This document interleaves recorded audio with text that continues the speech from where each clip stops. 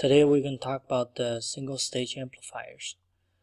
They are fundamental building blocks for most of circuits. It's pretty much everywhere, so get familiar with those single-stage amplifiers.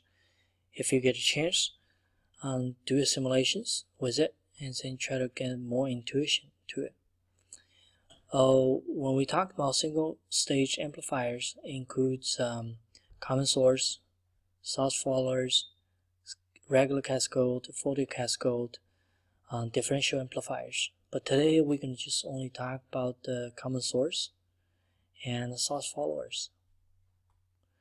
Before diving to this two single-stage amplifiers, let's get some basics done. So on the leftmost, that's essentially we have two current source. Two ideal current source. One is 2 microamps on the top. This one is 1 microamps at the bottom. So the question to you is, what kind of voltage you gonna get at the node A?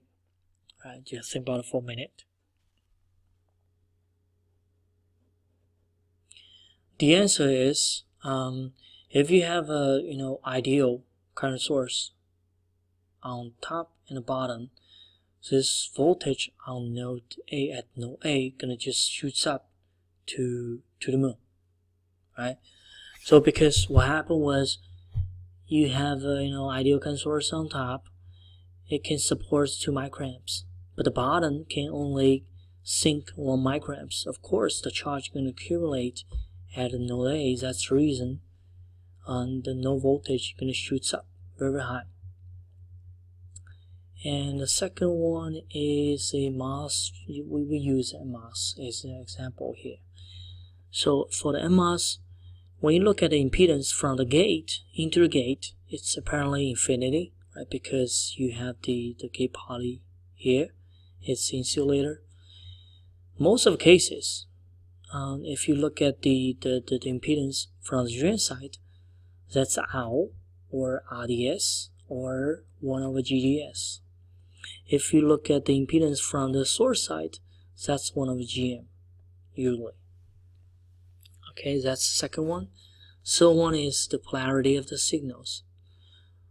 This is very useful when you try to just analyze the circuit in without doing too much before you're doing the simulations, right?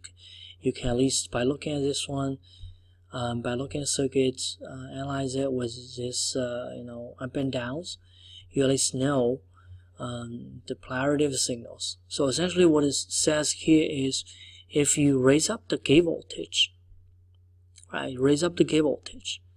the source voltage gonna also go up while the drain voltage gonna go down, right? It does not tell you how much you're going to go down or how much you're going to go up, but just tell you when the gate voltage, you have a positive change on the gate voltage, and then a source voltage is going to go up and drain voltage is going to go down.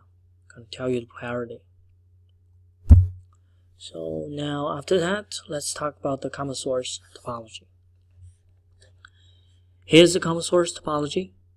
This is the GM stage. This is the current source load. Apparently M1, I'm just putting this small signal, AC signal model here for your reference, and M1 and M2 apparently is in the saturation region. So what does that mean?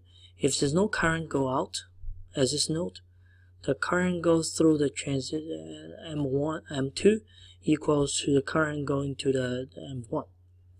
So the Vin gonna be above, let's say 1 VTH above the ground, right?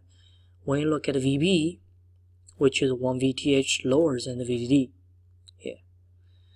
When you look at again from V in to V out, that's equal to the GM, the product of the GM of M1 and out when essentially it's 2 resistors in parallel. So it's the RDS of M2 and the radius of M1. So as you can see here, Vn multiple, right? So you move the Vn from the right side to the left side, that's the gain, voltage gain. So that equal to Gm of M1 multiplied by this these two out in parallel.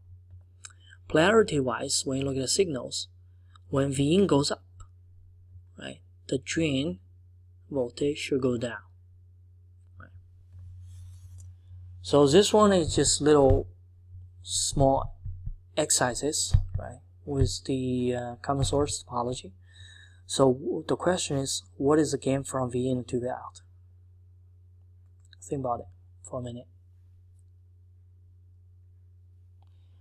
The answer is it's about 1, because because we use the equation here, Gm of M1, right, and out is this M2 in parallel with this M1. The impedance when you look into the M1 is out is a lot higher than the impedance when you look up, which is 1 over Gm. Since there's we assume there's no current go out as this node. So the current goes through M1 equal to M2.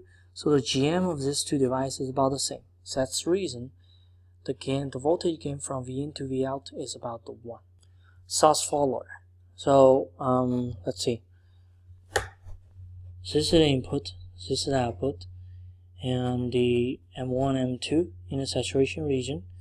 And the current goes through M1, goes through M2, and Vin, large signal wise, is 1 VT, is about 1 VT higher than the V out. VB voltage is 1 VT above the ground. And the gain from the input to output is about 1. That's the reason we call it source follower. And also, the polarity wise, as you guessed, when the Vin goes up, and the V out also goes up. Thank you for watching. If you like our video, please subscribe our channel.